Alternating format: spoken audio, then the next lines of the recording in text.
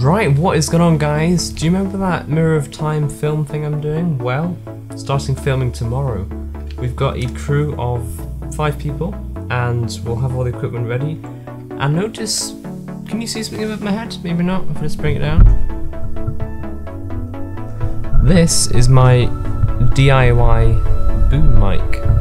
Now, it's probably in shot now, I don't know. But it's basically a shotgun microphone, the one I've used for a while now.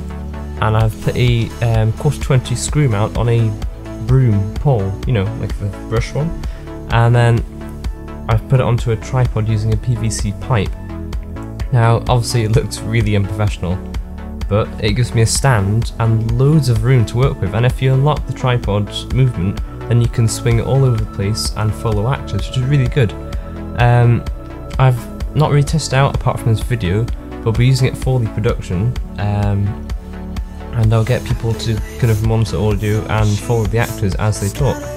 The location for the first part of the film, because we're only filming the first part tomorrow, it's a castle ruin, not saying where, but it's really cool. It's quite small, and there's going to be no power in the castle at all, so I'm going to have to bring along batteries. We've got a huge lead acid battery pack, and I'm going to use that for power with lights and computers to record.